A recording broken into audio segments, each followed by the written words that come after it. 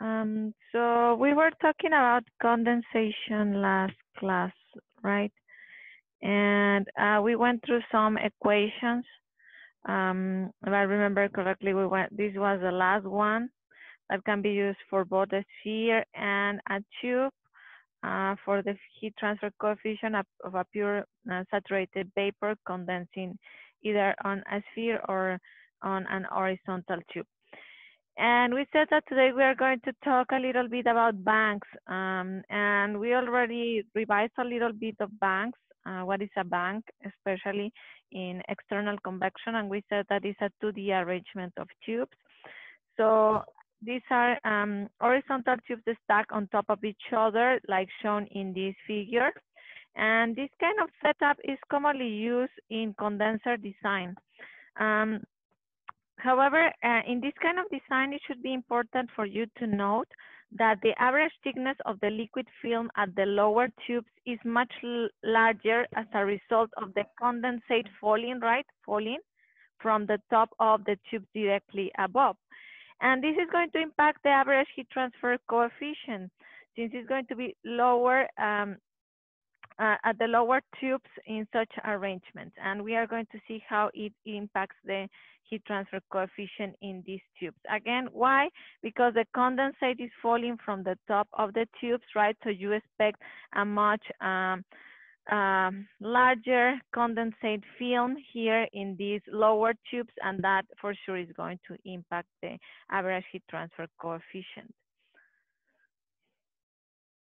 So you have this equation in your textbook for condensation occurring in n horizontal number of tubes arranged such as the sheet from one tube flows directly onto the tube below.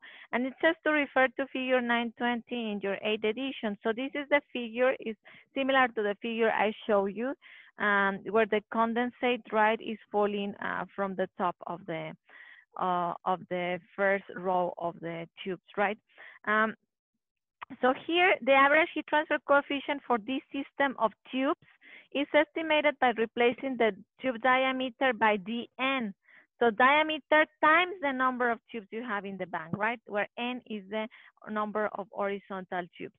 And it says that this method is general yields conservative results because condensate does not fall in smooth sheets from one row to the other, but drips from one tube to the other. So it's a conservative approach because it is not falling like very nicely in films, right? But it's dropping like a small amounts of the fluid. So then Chen, that was the person that developed the convective heat transfer coefficient equation for this case of horizontal tubes, suggests that since the thin film is subcooled, additional condensation occurs on the liquid layer between the tubes. Assuming that all the subcooling is used for additional condensation, then we have this H equation, or equation to approximate the convective heat transfer coefficient. As you can see, we have to read again many properties from tables. And there's a new variable here that we haven't checked before. That is the Jacob number, okay? That is JA. So the Jacob number was previously defined as this quantity here. And well, is named after the German heat transfer researcher Max Jacob, who did pioneer job on phase change phenomena. And physically, what it represents, the Jacob, is the ratio of the maximum sensible heat absorbed by the liquid to the latent heat of the liquid. So when the Jacob is small, the latent heat of absorption dominates and the correction factor can be neglected. So it is reasonable to use this equation provides good agreement with experimental results, provided that n-1 multiplied by the Jacob is less than 2. Okay. So in order to check what are all these variables here, rho L, rho V, H, F, G, T, S, V, T, S, your textbook at the end of the chapter provides this nomenclature, okay? So it says in all preceding equations, all the different variables, okay?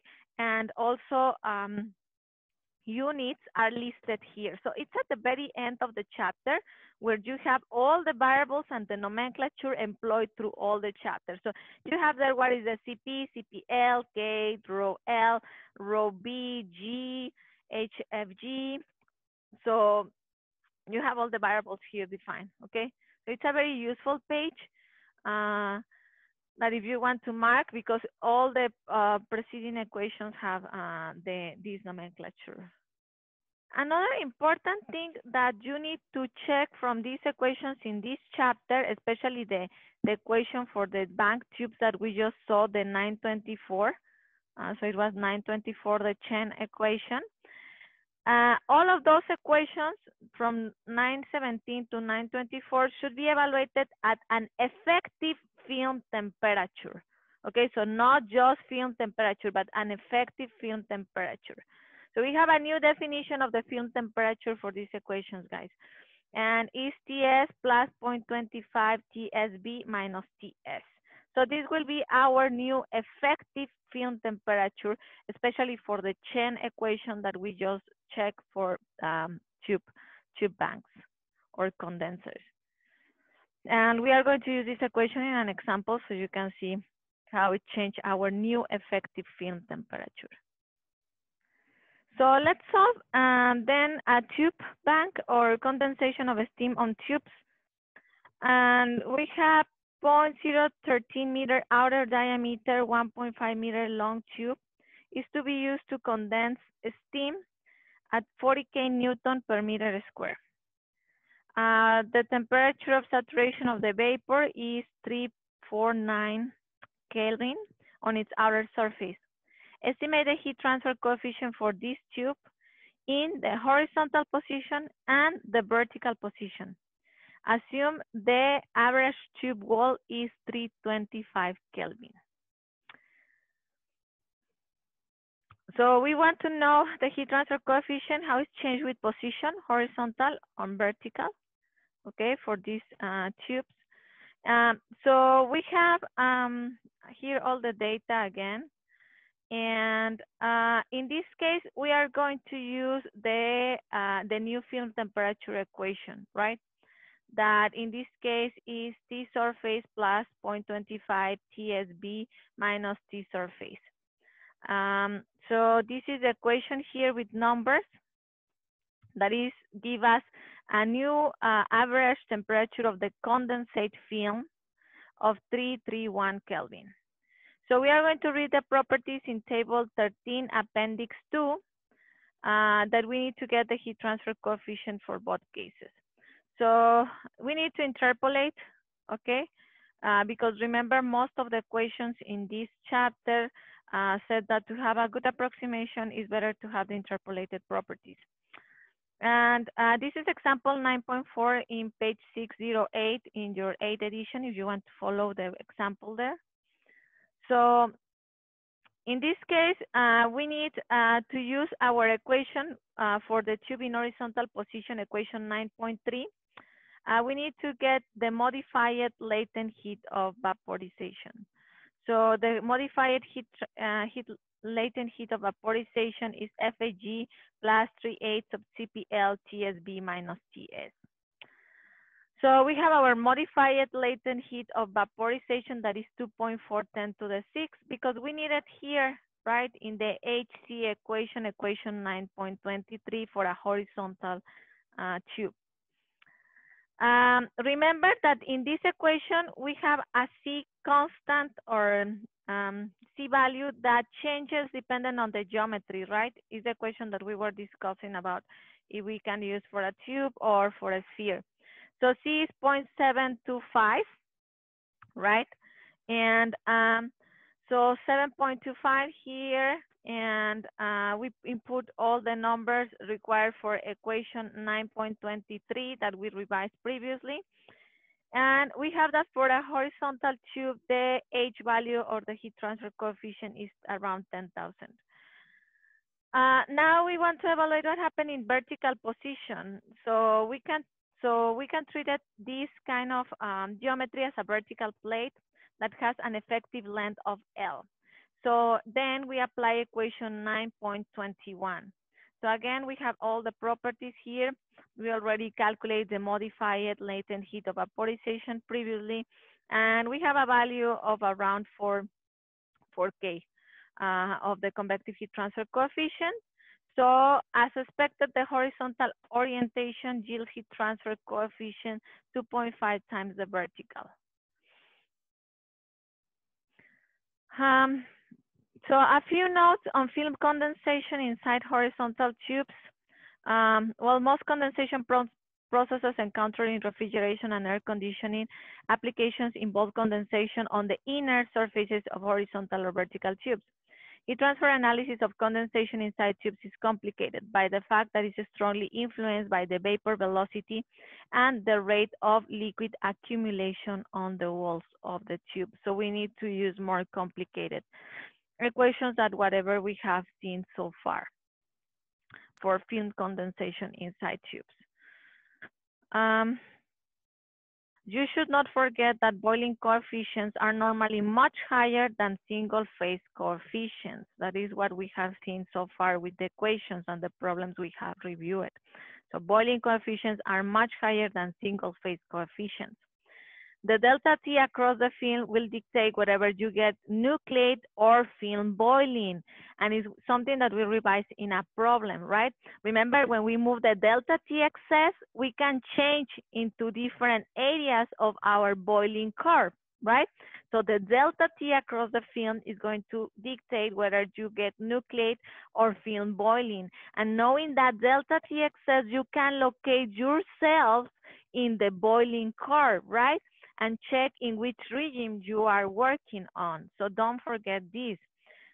Also, if you have condensing vapor, the presence of a non-condensable gas can lower the convective heat transfer coefficient significantly. And hand correlations to account for this effect are limited. Okay, so they are limited, but maybe you can have a good approximation out of them. It's something that you should not forget. Okay. So again, these are important things you should not forget during your design course, okay, especially when revising boiling service.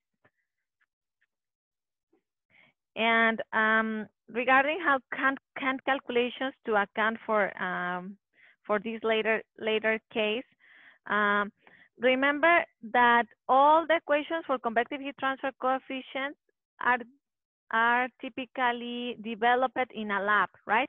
A scientist, a researcher go to the lab, set up an experiment with a certain fluid, a certain geometry, right?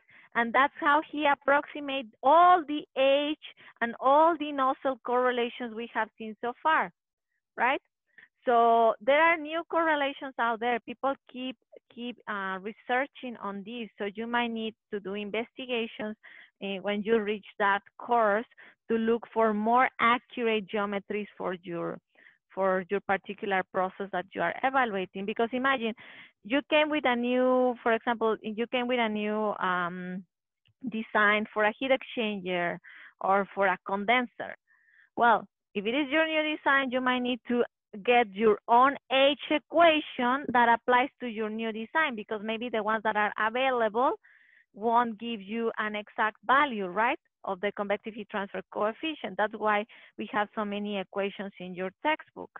So it's something that you need to have in mind, especially when dealing with your design course in later semesters. So let's start our problem session number 1. So we have a sheet of moist recycled paper in a paper recycling plant that travels between 2 rollers that impart a velocity of 0.6 meters per second to the paper sheet as it dries. The temperatures of the paper and the ambient air at 25 Celsius and 50 Celsius respectively. And the length of the paper between the rolls is 8 meters. If a frictional shear force of 0.06 newtons acts on the paper, what is the convective heat transfer from the air to the paper? Take the width of the paper to be 1 meter. The properties of the air at the film temperature, and this is something I'm going to do in the exam. I'm going to provide you the properties at the film temperature so you don't have to interpolate. Density, CP, and the prand. So you don't have to read properties. You just need to solve the problem. You are provided the shear force, right? The shear force is given in this problem. So remember that we have a correlation that help us to solve problems when we have friction factors or shear force given, right? And we have two different correlations, the Reynolds, right, and the Chilton-Corbon analogies that we revised very early when we start talking about convection, right? And the Reynolds analogy, we use it when our Planck equals 1. And we use the Chilton-Corbon analogy when our Planck it was different from 1, right? So maybe it is the Chilton-Corbon analogy that helps us to solve this convection problem because we are given the shear force. That's the big hint in this problem. We are given the shear force. Frictional forces become important. And when we know frictional forces, shear force, and convection is involved because we have a fluid moving, right? Then might be pointing out to either Reynolds analogy or Chilton-Corbon analogy. Okay. So we have some data given, right? We have the width of the paper, the length of the paper, the shear force, the free stream velocity, the wall temperature, and the free stream temperature. So first step, I'm going to calculate my field temperature and get the properties interpolated at that temperature, but you already have that, so you don't have to worry about that. So film temperature properties at the film temperature for the air. I'm going to get the area of my paper. That is going to be the width of my paper times the length of my paper. So 1 times 8 is 8 meters squared. That would be my area. I can now, knowing that area, the shear stress. And from the shear stress, I can get the friction coefficient. That allows me to use the Chilton-Corbon analogy. Why the Chilton-Corbon analogy? Because the Reynolds analogy is valid for Planck equals 1. And the Chilton-Corbon is allowed for Planck different than 1, right? It has a more wide range of the Planck. So I'm going to get my shear stress, that is force, my shear force given divided by the area, right? That's shear stress. And I get 0.0075 Newton per meter square or pascals. Then I can get my friction coefficient from the shear stress, right? And we solve a similar problem like this in class. It was the building problem. So I get a friction coefficient of 0.037, and that was perhaps the most complicated part of the problem because I know the friction coefficient, so I just can directly apply my Chilton-Corbon analogy, okay?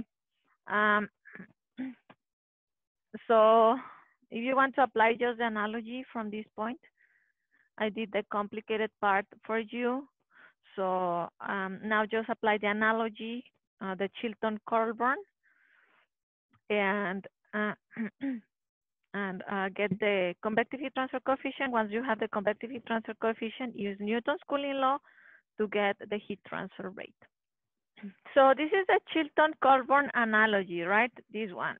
If it is just the Reynolds analogy, the Planck becomes 1 and it's just the friction coefficient divided by 2 equals the Stanton. And the Stanton number is the one that contains the convective heat transfer coefficient. That's why we can mix these two equations and just get the H out of it. So the Stanton definition is convective heat transfer coefficient divided by density, free stream velocity, heat capacity. So I don't know my H, right? So I know the density because I got it from properties. I know the free stream velocity and I know the CP.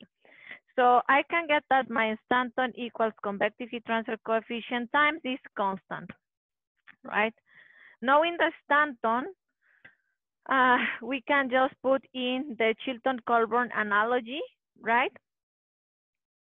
And we can get the H out of it. We know the friction coefficient. This is just the constant we calculate here in the denominator from the Stanton, multiplied by the Planck that we read at the film properties to the 2/3. So that gives me an H or convective heat transfer coefficient of 15.8 watt meter square per Kelvin. Once we know that, we just put in Newton's cooling law to get a heat transfer rate of around 3,175 watts. So how we know we can use Chilton-Coulomb analogy to solve this problem? First of all, we are given the shear force. From the shear force, we can get the friction coefficient. Whenever a problem related to convection gives you these shear stress forces or shear coefficient or friction coefficient, you can use either the Chilton-Coulomb or the Reynolds analogy. So what if instead of using the Chilton-Coulomb analogy, you use the Reynolds analogy? So I did the problem using the Reynolds analogy without the Prandtl correction. And if you can see, the heat transfer coefficient change a little bit if you disregard the Prandtl. So the Prandtl give you this fine result, okay?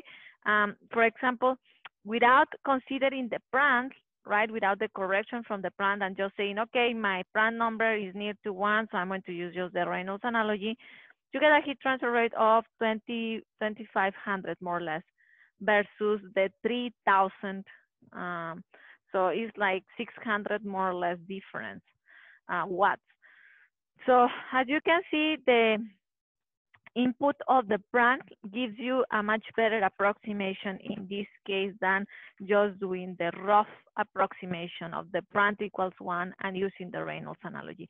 So I just did this part to show you that, okay?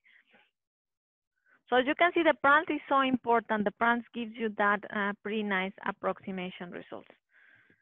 For this one, you have a already well-developed method and a step-by-step of how to do. So it's inline tube bank, and you have the figure there, and it carries saturated water vapor that maintains the tube wall temperature of 120 Celsius. Atmospheric air at 35 Celsius approaches the tubes about velocity of 6 meters per second, like you can see here in the figure. If the length of the tube is 0.8 meters, find the total convective heat transfer from the bank. The properties at the air inlet are density, CP, viscosity, thermal conductivity, Prandtl, and Prandtl wall. So you have everything, guys, to solve this tube bank. And tube banks are very important, especially because we will carry this knowledge for heat exchangers. So this is a very long problem. So I calculate a Umax of 11.53 meters per second. And with that velocity, I get a Reynolds of 8.710 to the 3, or 8,707.36. My ST over SL, or transversal versus longitudinal pitch, equals 1. So for inline, ST over SL bigger or equal than 0.7, and Reynolds between 1,000 and 210 to the 5, that is what my Reynolds falls. I will use this equation from table 6.6. This is based on the ratio of the transversal and longitudinal pitches and the Reynolds. The constant also from that table is C.27, M equals 0.63, N equals 0. So I get the nozzles out of this equation, just rearranging the equation and putting numbers. I get a nozzle of 72.78. Then with the nozzle, the thermal conductivity, and the diameter, I get an H value or convective heat transfer coefficient of 1.51 watt meter square. So I have a less than 10 rows, so I need a correction factor. A correction factor that I need to read from tables. So I have 14459.51. The H value that I get here times the correction factor gives me 149. So I correct from there. Some people correct until you calculate the total heat transfer rate. That's the same thing. you just be multiplying by this constant. So I need to calculate TS to get then later the delta T log mean because it's what I really need for getting the heat transfer rate through the bank, right? You cannot just average. So TS is given by this equation that we check in important equations about tube banks, where N is the total number of tubes and NT is the number of tubes in any given row. So by putting numbers to this equation, I got 70.05 Celsius. So I can get T naught or the fluid outlet temperature. And knowing the outlet, I have given the fluid inlet, the fluid surface, so I can get delta T logarithm, and then I can get heat transfer rate. The correction factor, 6 in line, 0.94. That's the number that goes there. Again, if you have less than 10, then you need to add this correction factor. So that's where the 94 I have somewhere here comes. Yeah, the 94 here. Then we get the bulk out because we have the outlet temperature, because we have the inlet temperature. But remember, we need to get the delta T log, right? Because we said that we cannot just get an average in a tube bank because so many things are happening inside the bank. It's a 2D arrangement. So we need to get first the T out so we can apply the delta T log. So finally, we can apply Newton's cooling law, right? It's one of the common things we do with a tube bank, right? So I get my outlet temperature out of this equation that I gave you at that time when we were evaluating tube banks. This one, see? This is the equation I'm using to find the outlet temperature. So since typically the tube surface and inlet fluid temperatures are known, the following relationship is typically used to find the outlet. And once you know the outlet, you use the log mean temperature difference. Why? Because you have so many things happening in the bank because it's now a 2D arrangement. It's not only one tube. So we need to get the delta T log mean temperature before applying Newton's cooling law. So these are the two equations we are using in this problem. From lecture 11 on tube banks. So these are the questions I'm using. This is the question I use for UMAX. So in that lecture, I have like a step-by-step how to solve tube bank. And here in this table is where you can find all the tube bundle cross flow equations and the C, M, and N parameters that you need to solve those equations. Okay. So we are in this step, the step of knowing the outlet temperature. So outlet temperature, we found it is 49.94 Celsius. And now we are ready to calculate the log mean temperature difference in the bank.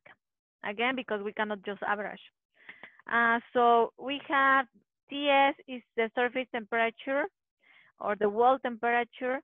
Ti is the fluid inlet and To is the fluid outlet that we just got from the previous equation. So we get the delta T log temperature difference through the entire bank, that is 77.29. So we are ready to put in Newton's cooling law.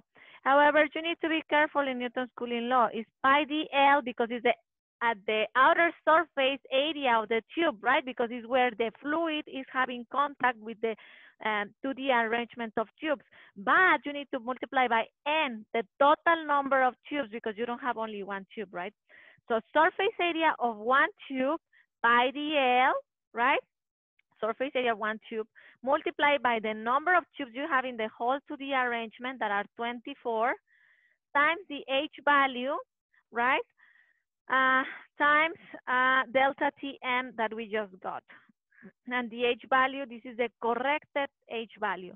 So here, if you didn't correct your H value in the step I corrected, you just put here the correction factor for the heat transfer rate. It's the same thing. Some people do it at the end. Don't do it when solving for each. So that would be a tube bank. It's a highly demanding in time problem, okay?